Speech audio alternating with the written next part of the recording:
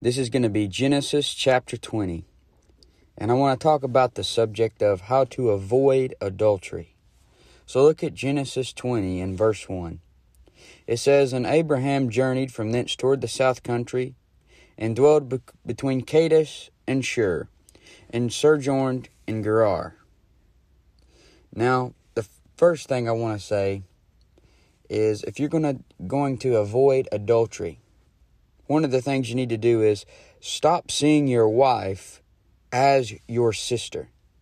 And that sounds a little bit funny, but a lot of husbands, it's like after a while they start seeing their wife as less of a girlfriend and more as a sister. Look at verse 2. It says, And Abraham said of Sarah his wife, She is my sister.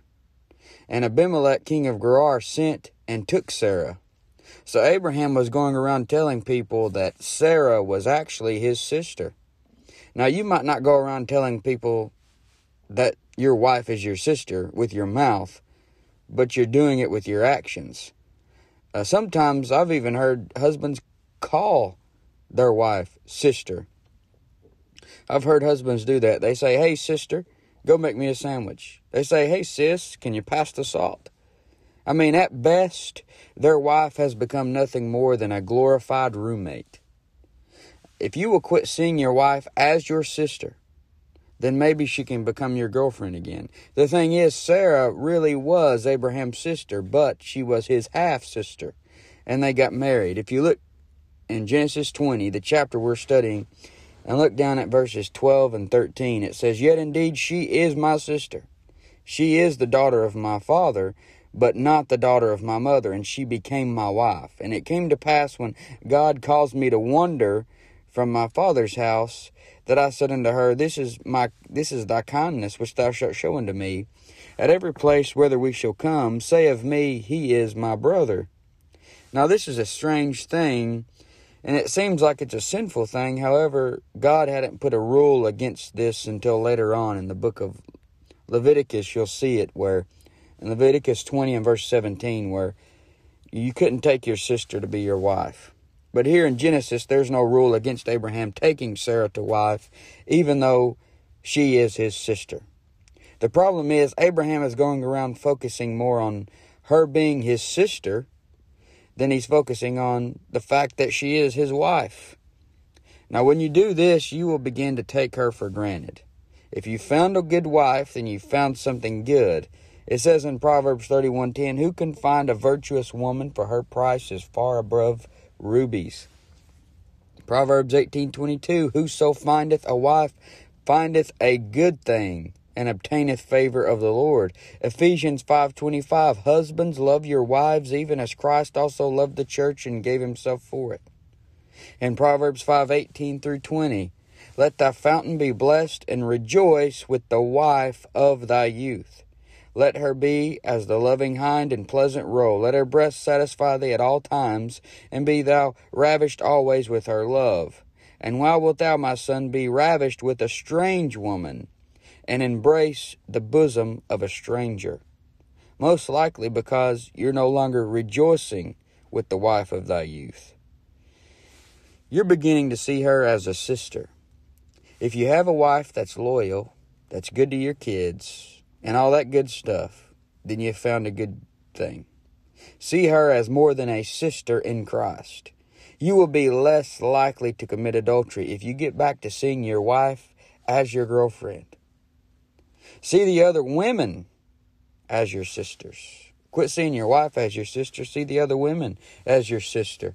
It says in 1 Timothy 5:1 and 2, Rebuke not an elder, but entreat him as a father, and the younger men as brethren, the elder women as mothers, the younger as sisters, with all purity. So you see that?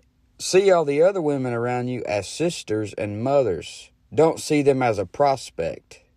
Don't see them as a potential girlfriend, a potential friend with benefits, a potential side chick. This will keep you pure and keep your affection on your wife. Quit seeing your wife as your sister. See all the other women as sisters. Hebrews 13:4 and 5, marriage is honorable in all, and the bed undefiled, but whoremongers and adulterers God will judge. Marriage is honorable in all, and in marriage the bed's undefiled. It says, let your conversation be without covetousness in Hebrews 13:5, and be content with such things as ye have. Be content with the wife that you have. Be content with the wife you've got, and you'll be way less likely to avoid adultery. Now, number 2, realize the consequences of adultery. What's happened in this story is Abraham has lied about Sarah. She's going around telling everyone that she is his sister. And now Abimelech has taken her. It says in Genesis 20 and verse 3, but God came to Abimelech in a dream by night, and said to him, behold, thou art but a dead man, for the woman which thou hast taken, for she is a man's wife. Before the Bible was complete, and before man had a written word, the Lord would speak to men in dreams and visions. And God lets Abimelech know that the consequence for adultery is death, which he already knew this in his heart. He just didn't know that he had taken a man's wife because he thought it was the man's sister. Something that will keep you from adultery is pondering about the consequences. Adultery was deadly even before the law, and God certainly makes it punishable by death under the law. As it says in Leviticus 20 and verse 10, and the man that committeth adultery with another man's wife, even he that committeth adultery with his neighbor's wife, the adulterer and the adulteress shall surely be put to death. There may not be a death penalty for adultery today, but you're shaving off years from your life by doing it. Romans 8:13 says, for if ye live after the flesh, ye shall die. But if ye through the Spirit do mortify the deeds of the body, ye shall live. So God tells Abimelech, behold, thou art but a dead man. He is on God's death row if he doesn't get some things straight here. It says in Genesis 20 and verse 4, but Abimelech had not come near her. And he said, Lord, wilt thou slay also a righteous nation? You see, a nation could fall because of adultery. Notice a nation of adulterers wouldn't be considered a righteous nation. That's how God sees it. In Psalm 9:17, the wicked shall be turned into hell, and all the nations that forget God. America is a nation full of adulterers that have forgotten God. 2 Peter 2:14 says, having eyes full of adultery, and that cannot cease from sin. That's the nation we're in, a nation with eyes full of adultery.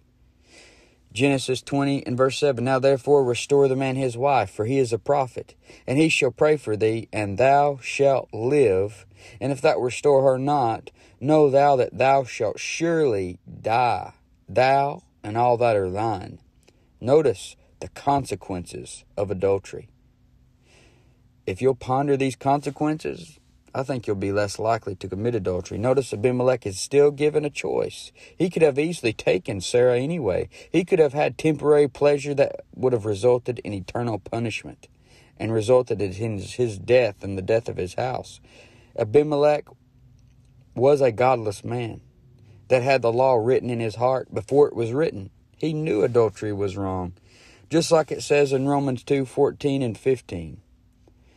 It says, for when the Gentiles which have not the law do by nature the things contained in the law, these having not the law are a law unto themselves, which show the work of the law written in their hearts, their conscience also bearing them witness, and their thoughts the meanwhile accusing or else excusing one another. You see, even though he wouldn't have had a written word, he wouldn't have had a relationship with God like Abraham, he had that law written in his heart. He knew that it was a wrong thing to commit adultery. Now skip down in Genesis 20 and look at verses 17 and 18 to see even more consequences for adultery. It says, so Abraham prayed unto God, and God healed Abimelech and his wife and his maidservants, and they bare children. For the Lord had fast closed up all the wombs of the house of Abimelech because of Sarah, Abraham's wife. Abraham had to pray to the Lord so that he would open back up the wombs of the women in Abimelech's house. They couldn't have children because of this thing. That is considered a judgment from God many times. Not every time, but many times. You see, God has control to open and close the womb. And this shows that every time an abortionist kills a baby, that they are killing a child that the Lord allowed to be forming in the womb. Because the Lord is the one that opens and closes it. Abortion is a scary thing. Notice the right attitude, though, from the house of Abimelech. Look back up at Genesis 20 and verse 8. It says, "Therefore Abimelech rose early in the morning, after he had this dream from the Lord, where God said, Behold, thou art but a dead man. Abimelech rose early in the morning, and called all his servants, and told all these things in their ears. And the men were sore afraid." Notice these men did truly have the fear of the Lord, contrary to what Abraham thought when he arrived. He judged the book by its cover. He thought, these people don't have the fear of the Lord. They're going to take my wife and they're going to kill me.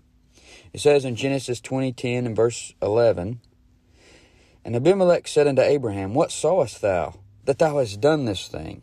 And Abraham said, Because I thought, surely the fear of God is not in this place, and they will slay me for my wife's sake." Abraham thought to himself, these guys will take my wife, kill me, and then shoot craps for my stuff. When you commit adultery, you at least for the moment have forgotten the fear of God. You are joining flesh with another person who God has already joined to another man. You're saying to God, I don't care that you have joined their flesh together. I'm taking this man's wife anyway. Or I don't care that me and my wife have joined flesh and you've joined our flesh. I'm going to join flesh with this other woman. For that moment at least, you don't have the fear of God. And Abraham thought he was entering into a place where people wouldn't have the fear of God, and these would be a place full of adulterers. So that shows that people who commit adultery, at least for that time when they're committing adultery, do not have the fear of God. Consider the consequences of adultery. And consider the character of an adulterer. Look back up at Genesis 20 and verse 5. "Said he not unto me, She is my sister?" This is Abimelech talking, and he's talking to God, and he says, "Said he not unto me, She is my sister? And she even herself said, He is my brother. In the integrity of my heart and innocency of my hands have I done this." So this shows that someone in adultery doesn't have integrity or innocency. You see, Abimelech was innocent. He had his integrity. He hadn't done the act. He didn't even know that Sarah was another man's wife. And you know good and well that even a lost person looks down on a man that takes another man's wife. He doesn't think that man has integrity. He doesn't think that man is innocent.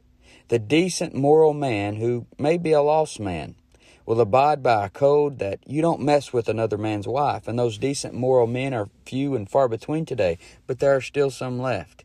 And when you know that a person has cheated on their spouse, even a lost person can't help but be a bit cautious around that person.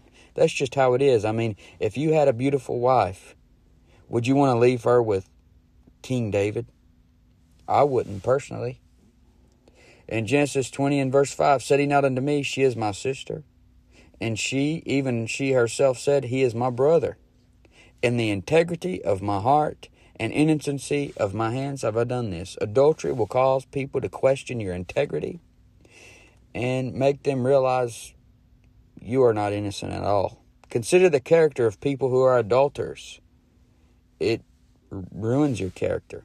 I mean, people who go through with the act, they are forsaking their morals to go through with it. I mean, it makes you very untrustworthy. I believe there are people who have messed up and would never commit the act again, but you have to consider that most people won't give you the benefit of the doubt. They have a saying that says, once a cheater, always a cheater. I mean, it isn't far-fetched to say if she will cheat with you, then she will cheat against you. And if she doesn't have enough respect for your wife to turn you down, then she isn't going to have enough respect for you to turn another man down later on down the road when she marries you. Abraham shows what he thought of an adulterer. As I talked about before, Abraham thought Abimelech and his people didn't have the fear of God and would forcibly take his wife. In Genesis 20 and verse 11, and Abraham said, because I thought, surely the fear of God is not in this place, and they will slay me for my wife's sake. This shows an adulterer does not have the fear of God. You need to keep the fear of God. Next, if you're going to avoid adultery, you need to ask God for protection. Maybe you are constantly faced with this temptation of adultery. This is one of those cases where being ugly would be a blessing. In all seriousness, that may sound like I'm trying to be funny, but the uglier you are, the less temptation for adultery many times. Not all the time, but many times. I mean, I understand that some people can't even go to work or to Walmart or to the post office without somebody hitting on them. I imagine their temptation is pretty high. Since they're a good-looking person, they got all these people flirting with them. By the grace of God, I don't have that problem.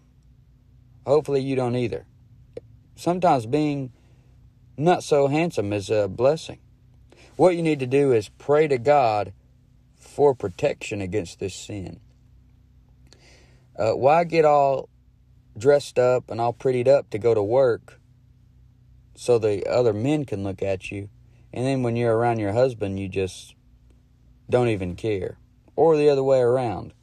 Men will make sure the breath smells good at work around the woman they're attracted to, and then their breath smells like death to their wife when they get home. You see, don't make yourself look all good around people that are going to hit on you, and then come home and not even care what you look like to your spouse. That makes no sense. You're just asking for trouble. In Genesis 20 and verse 6, and God said unto him in a dream, Yea, I know that thou didst this in the integrity of thy heart. For I also withheld thee from sinning against me. Therefore suffered I thee not to touch her. Notice God kept Abimelech from it, in the sense he's warning him in a dream before it happens. Pray the Lord to lead you out of temptation. Ask God for protection. Pray that He'll lead you out of any temptation to commit adultery. In Matthew 6:13, it says, And lead us not into temptation, but deliver us from evil. Luke 22:40, And when He was at the place, He said unto them, Pray that ye enter not into temptation.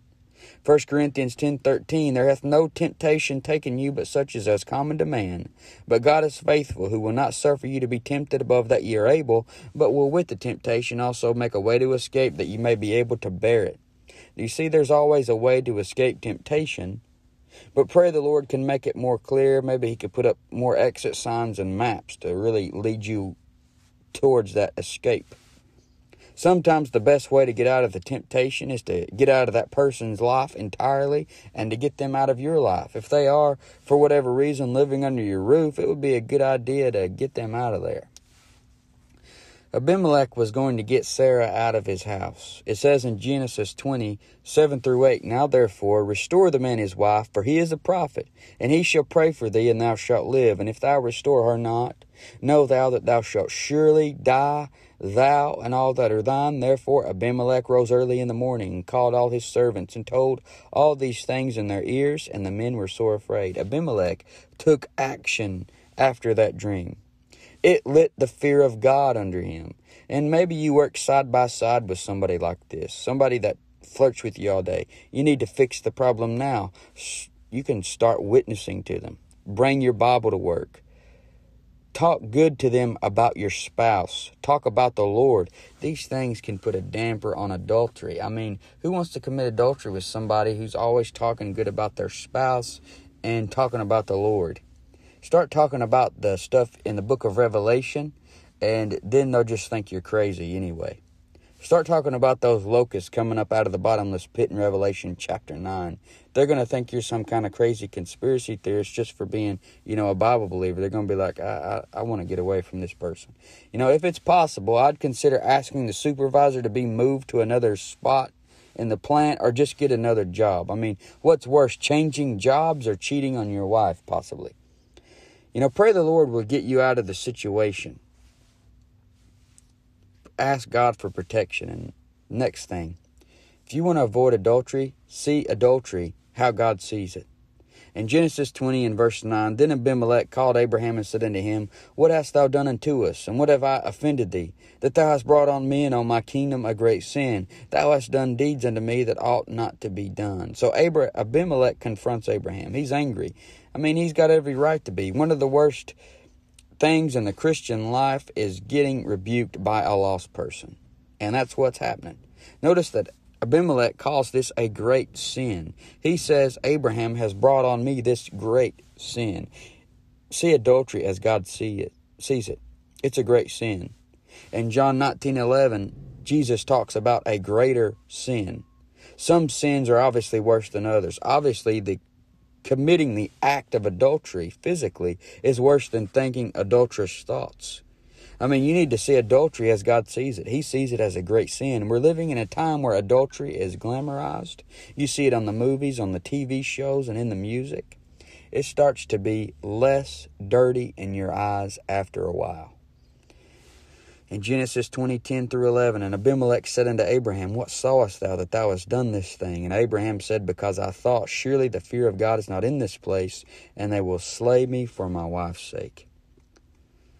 The next thing is, don't live a lie. If you want to avoid adultery, don't live a lie. In Genesis 20:12-13, it says, And yet indeed she is my sister, she is the daughter of my father, and not the daughter of my mother, and she became my wife. And it came to pass, when God caused me to wander from my father's house, that I said unto her, This is thy kindness which thou shalt show unto me at every place whither we shall come. Say of me, He is my brother. Notice that this is a half-truth. Sarah was his sister, but he left out the part about her being his wife. A half-truth is still a lie, and many people who live in adultery are also living a lie.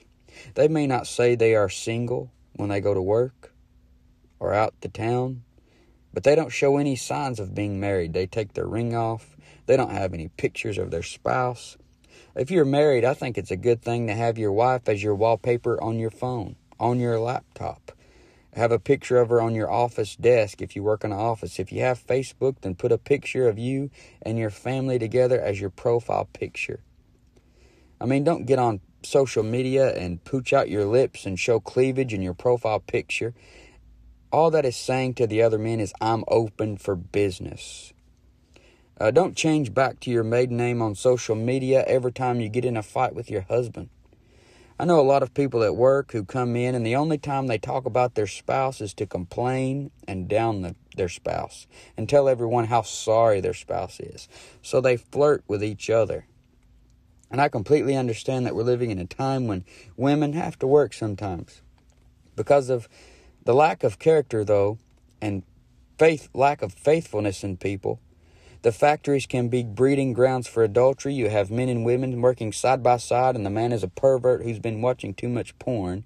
And most men are slobs, and they don't care about anyone but themselves, while the women come in and they dress like hoes, and they ag it on.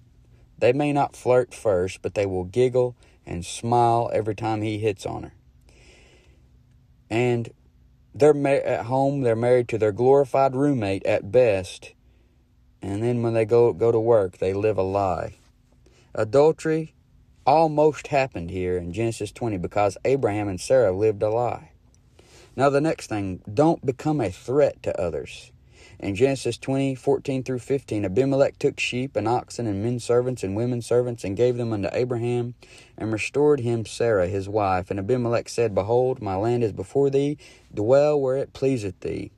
Out of the fear of God, Abimelech restores Sarah back to Abraham and gives him sheep, oxen, and servants. He even said to live anywhere in the land he wants to. Abimelech was showing that he wanted no part with Abraham's wife. He was showing that he was no threat any longer to their marriage. Maybe you aren't married, but you can help other marriages by not being a threat to their marriage. Abimelech took the threat of himself away from Abraham's marriage. And you need to quit being a threat to another person's marriage. Quit trying to flirt with another man's wife. Some ways you can abstain from being a threat to other people's marriage is quit flirting with married women. The women should quit dressing like a prostitute. Men should put a shirt on. How is it modest for a man to go around with his shirt off? A lot of people say, well, you shouldn't be looking at other people.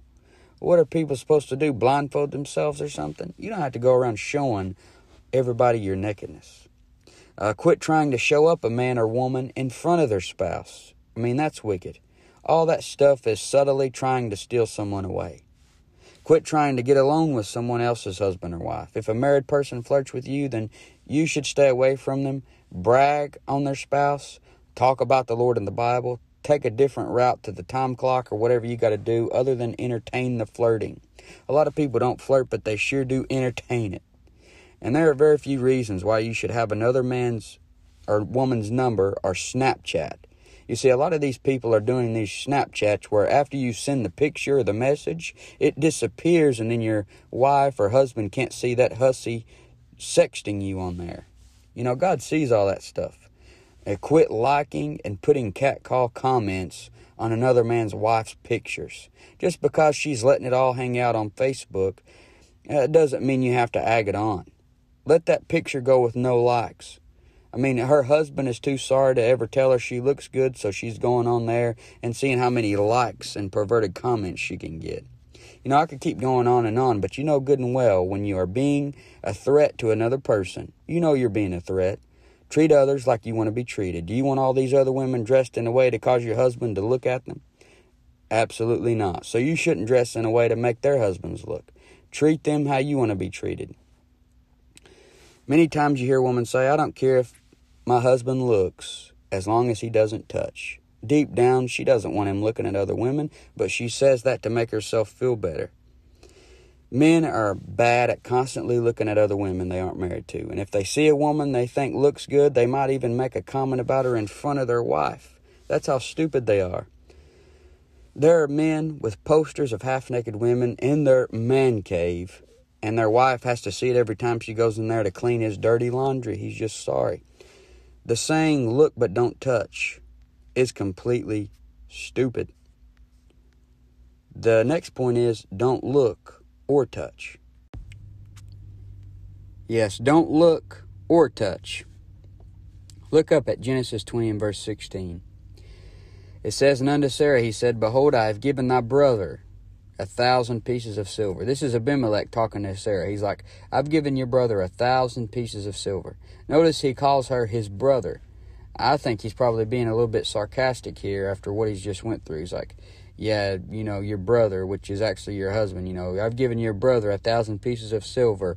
Behold, he is to thee a covering of the eyes unto all that are with thee and with all other. Thus she was reproved. So he just reproved her here. He, you know, kind of got onto her a little bit here because, I mean, she went along with the lie. But he says, he is to thee a covering of the eyes. The fact that a woman is married should be a covering of the eyes to other men. And I know that's not the case most times, but that's the way it should be. If you know a woman is married, just the fact that she's married should be a covering of the eyes to you. Mix that with her dressing modestly, and adultery would be a lot less likely.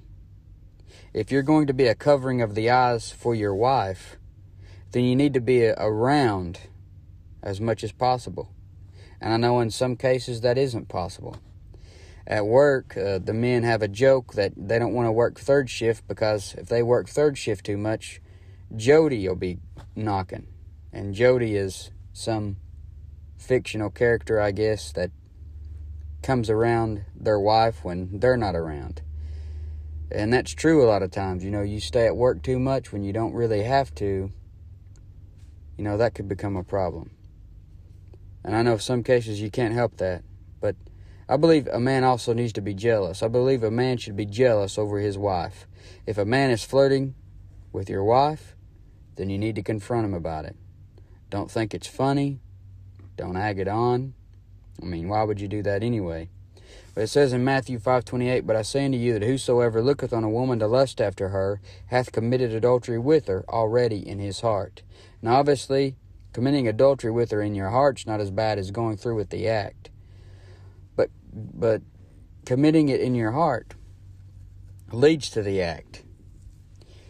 You need to be a covering of the eyes for your wife. because most men today in 2 Peter 2:14 are having eyes full of adultery, and they can't cease from sin. Men have eyes full of adultery, and the women are giving them an eyeful. They call it eye candy. You see, things like TikTok, all that is a free strip club for a man where they can just scroll through that trash forever. I've seen old married men looking at TikTok at work, having eyes full of adultery, just sitting there scrolling. Why are you scrolling for hours looking at women who wouldn't give you the time of day anyway? You shouldn't look or touch. You say, well, I'm just looking, I don't actually get with other women. Well, you shouldn't look or touch. It says in Genesis 20 and verse 4, all the way up back in Genesis 20 and verse 4, it says, but Abimelech had not come near her. Talking about Sarah. Abimelech never touched Sarah. He had never come near her. And they say if you never take the first drink, then you won't become an alcoholic. Here's another tip. Never touch another woman, and you can't ever commit the physical act of adultery. Don't touch her hand or anything. Just only touch your wife. In Genesis 20 and verse 6, it says, and God said unto him in a dream, talking about Abimelech, yea, I know that thou didst this in the integrity of thy heart, for I also withheld thee from sinning against me. Therefore suffered I thee not to touch her. Don't look or touch. God caused him not to touch Sarah. He didn't want him to look or touch. And, I'll have some smart aleck say, well, how am I supposed to go through life without ever looking at women? Because, I work with women. I see them every day. Well, I'm meaning don't look as in look. Obviously, you're going to see women when you're walking down the road, when you're driving, when you're out in public. I'm talking about don't look. Don't give it a double take. Just have your eyes looking straight before you, if you can. It says in 1 Corinthians 7:1, now concerning the things whereof you wrote unto me, it is good for a man not to touch a woman. You don't need to be touching another man's wife. Now, the last thing I'll say, there is forgiveness, there's victory, and there's healing through the Lord. In Genesis 20:17 through 18, it says, so Abraham prayed unto God, and God healed Abimelech, and his wife, and his maidservants, and they bare children. For the Lord had fast closed up all the wombs of the house of Abimelech because of Sarah, Abraham's wife. The Lord had closed the wombs. The Lord had closed the wombs of the house of Abimelech. Abraham prayed, and the Lord opened them again. So there is forgiveness, and it seems everyone was forgiven in the story. Abraham's prayers are heard, and Abimelech's house is healed. Maybe you've already committed adultery. Just confess your sin and forsake it, and then keep going for the Lord.